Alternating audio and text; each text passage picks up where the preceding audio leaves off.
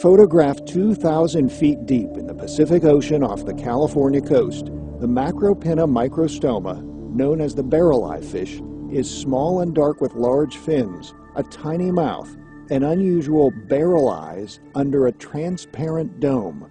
The two green spheres in the video are the lenses of its tubular eyes. The eyes are enclosed within the transparent shield, sort of like the glass canopy of a jet fighter. Above the mouth, the two dark capsules that appear to be eyes actually contain the fish's olfactory organs, or the equivalent of nostrils. Typically, the barrel eye sits quietly in the water, using its big fins for stability while it scans the water above for food. When it spots food, it can rotate its eyes to look forward, to include its mouth in the field of view.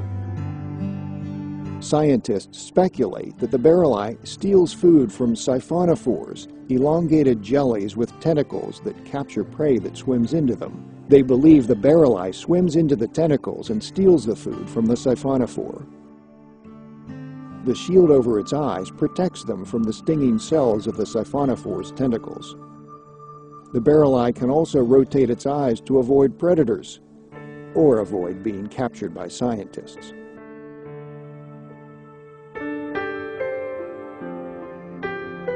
The fish discovered alive by the Monterey Bay Aquarium Research Institute is the first specimen of its kind to be found with its soft, transparent dome intact. It had been known since 1939, but only from mangled specimens dragged to the surface by nets.